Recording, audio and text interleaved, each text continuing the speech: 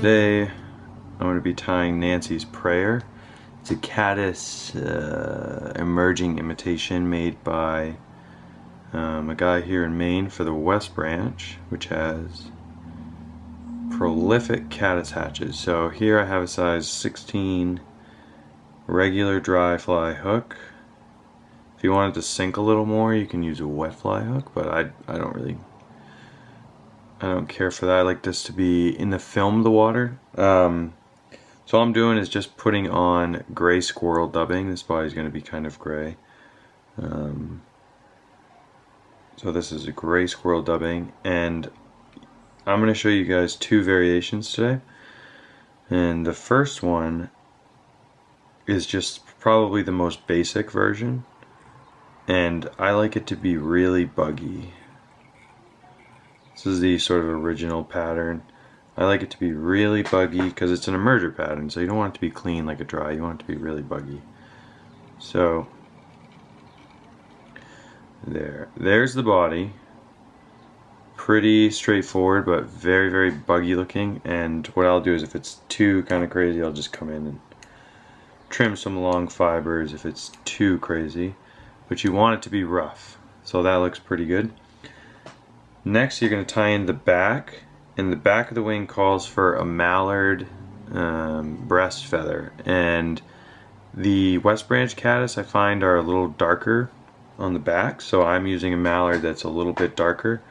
Here's just a bunch of mallards, so you can pick yours to match your local sort of hatch color, if it's a lighter brown, if it's black, if it's darker, whatever.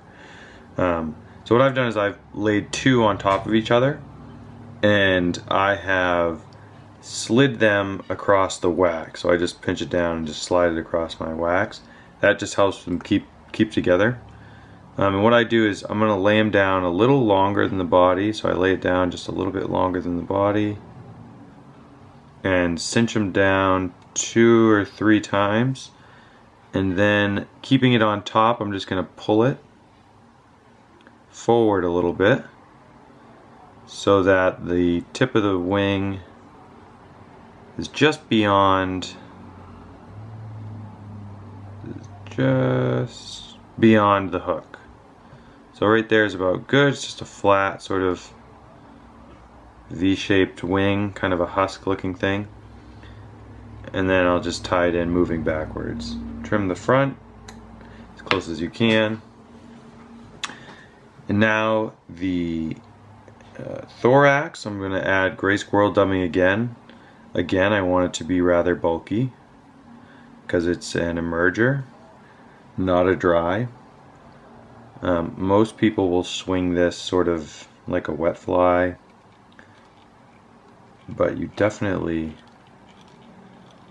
could tie a dry fly form, and there are plenty out there. So once that's done, I sort of just pull it back,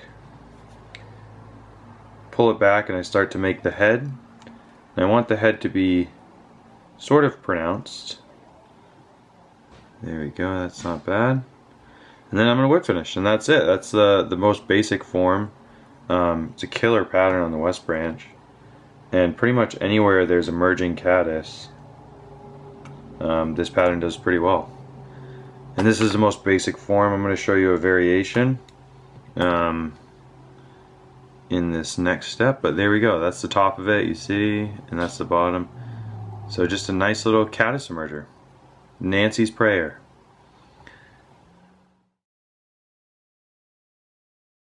So continuing with Nancy's prayer, here's a variation.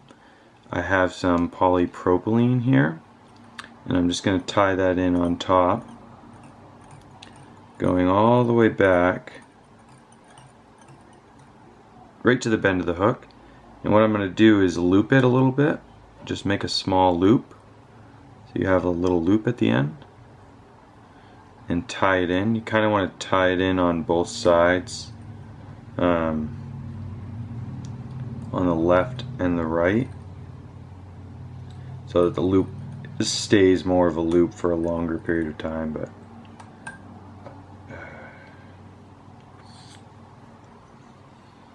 I don't think that the fish care, so if if the fish don't care, I typically don't care either. Alright, so then just trim off your excess. And there we have our nice loop there towards the back. Now the variation, everything else is the same. Just that loop towards the back. So I'm going to take some wax here, wax up my thread, put on that gray squirrel, which I just made. If you want to see how to make dubbing, you can check out my video on do-it-yourself tutorials. So, wrap our body up. Again, I want this to be super buggy because it's an emerger pattern, so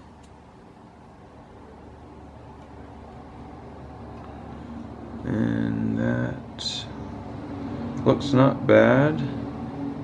Probably add a little more. I'm going to make this abdomen a little bit longer than my last one. Just a little bit.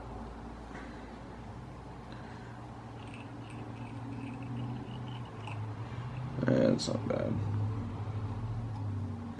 Alright, there we go. Pretty buggy. Again, if you don't like it to be crazy buggy, you can sort of trim it down a little bit.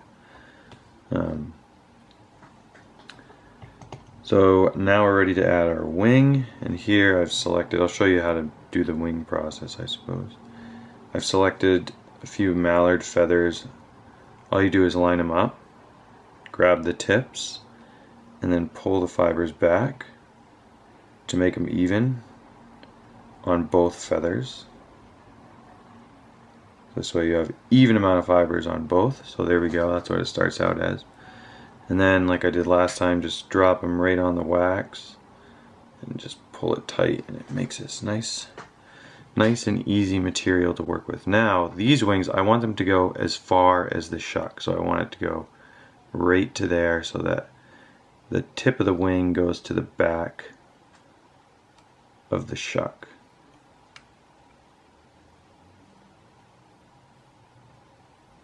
And there we go. So there's our wing case, shuck's right underneath the tip. Everything is good, wings are locked into place. Give those a snip, and then again, I'm going to add some wax. Build up that head, or the thorax, I guess. And remember, I can't really stress enough that the buggier the better, so I'm not just saying this because of the way I like how it looks, I'm saying it because it catches more fish. I would use this pattern early in the morning and late in the evenings, or whenever there's a big caddis hatch going on.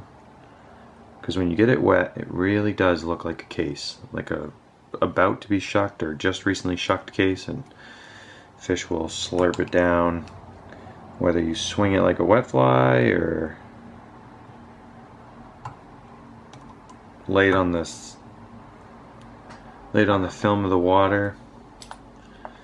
I'm gonna just drop a little bit of super glue on this head, and there you go. That's Nancy's prayer. Super simple pattern, super effective. Hope you guys liked it. Leave a comment below if you have any questions. If you want to check us out for more fishy business, you can check out our Instagram at Flying. So thanks for watching. See you next time.